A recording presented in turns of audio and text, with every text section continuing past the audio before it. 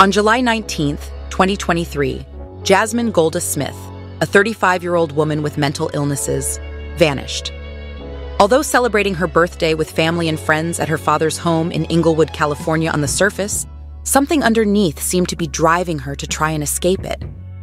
Details of her disappearance were scant. All that was known was she left on her birthday and never returned. She was last seen wearing a black sweater or sweatshirt, black pants, and possibly black slides or sneakers, additionally carrying a cream backpack with tan straps, pictured above. A beige or burgundy beanie may have been worn as well.